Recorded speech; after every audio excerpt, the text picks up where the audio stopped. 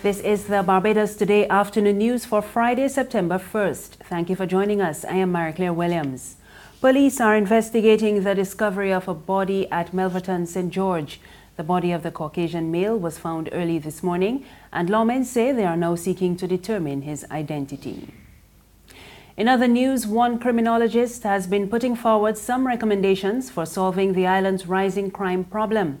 Senior Research Officer at the Criminal Justice Research and Planning Unit in the Attorney General's Office, Kim Ramsay, was addressing a panel discussion on the topic last night.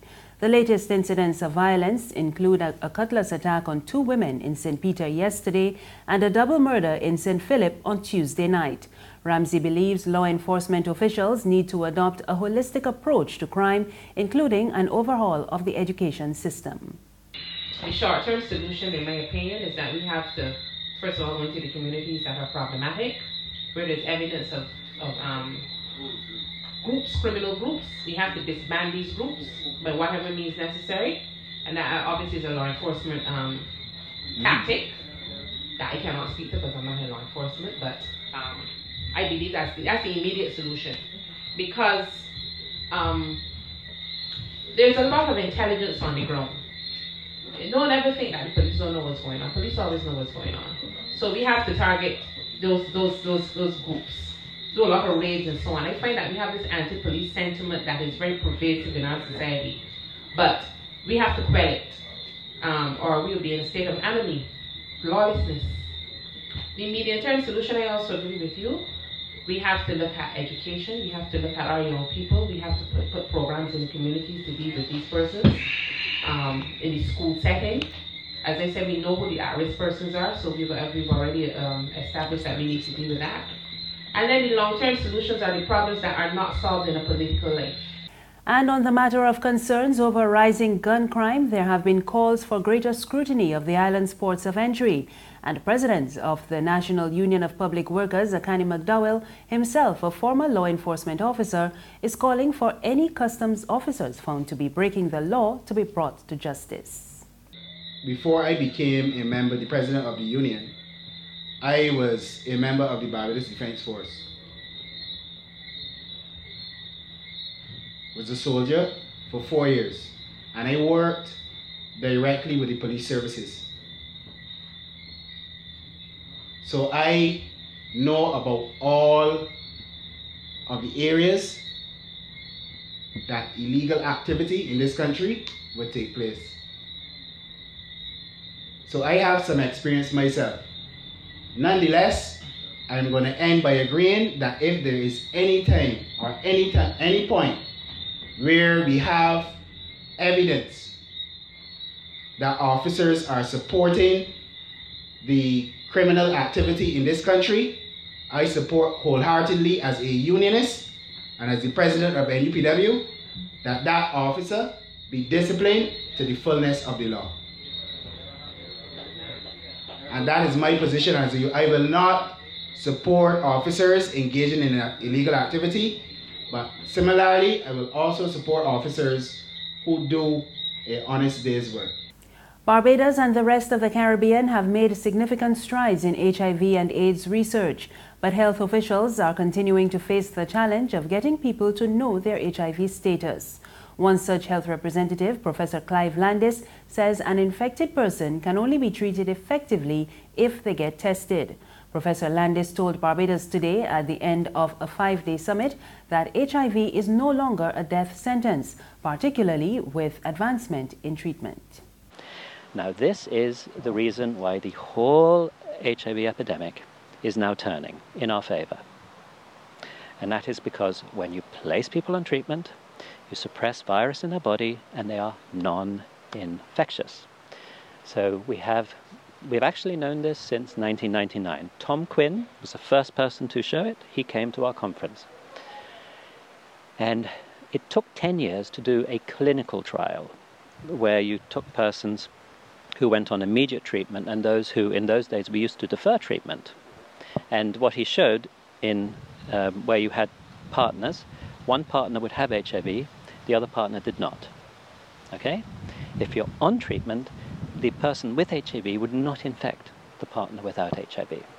So it was a 94% suppression in sexual transmission, and that's now been validated over 5 years. Professor Landis says similar results were found in another study which tracked over 50,000 cases of unprotected sex between both heterosexual and homosexual couples, where one partner was infected and receiving treatment. Guess how many transmissions there have been after 58,000 acts of unprotected sex? None. And I'm serious about this. It's called the Partner Study by Alice and Roger. And so at this point, it is incontrovertible that when you suppress the virus, you cannot transmit it. So, what have we got now? It basically is now a disease that you live with. It's a virus that we don't really consider that potent a virus anymore because we have all the treatments. And if someone is on treatment, that person is no longer infectious. Now, in my opinion, that changes everything. It actually changes the way that the general public should even look at this disease. Because really, the whole of the HIV field has now boiled down to one task. We only have one task, and that is to find everyone who has HIV, to know their status and receive treatment. There's regional and international news after this short break. We are the tridents, we run it down. Everybody know we the baddest around. Anything test, we will throw that down. Come in, Peter, and tell me how me sound. Yes, lyric, you're talking the truth. When we walk up there, they have to salute. Why when we put on the trident suit, we put everybody from you. Let's go, tridents. Barbados tridents. Let's go, tridents. Barbados tridents. Wash them all. Dust them all. Knock them all. Send them all. Run them all. Brush them all. Get them all.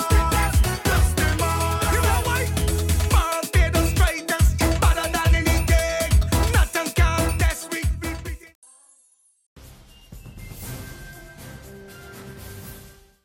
Thank you for staying with us. We're back with news from the region, and we have an update on Hurricane Irma. The latest advisory issued by the US-based National Hurricane Center says the storm is now 1,580 miles east of the Leeward Islands.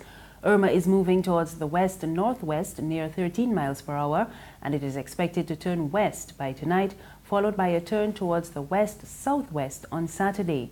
Maximum sustained winds are near 110 miles per hour with higher gusts. Forecasters say the strength of the Category 3 storm could fluctuate in the next few days, but Irma is expected to remain a powerful hurricane through the weekend. And islands in the Eastern Caribbean are continuing to monitor the progress of the storm. And finally, on the international scene, Kenya's opposition leader, Raila Odinga, today called for the prosecution of officers of the Electoral Committee following a landmark ruling by the Supreme Court to nullify the results of last month's election. The court declared President Uhuru Kenyatta's victory invalid due to irregularities committed by the election board. They also ordered a new vote within 60 days. Kenya has a history of disputed elections, and Odinga challenged the 2007 poll, which he lost. A row over the results led to the deaths of more than 1,200 people. But this time, his team is focusing on proving that the process of counting and transmitting the results was flawed. This indeed is a very historic day for the people of Kenya, and by extension for the people of the continent of Africa. For the first time in history of African democratization, a ruling has been made by a court nullifying irregular elections of a president. This is a precedent-setting ruling, and they are very historical.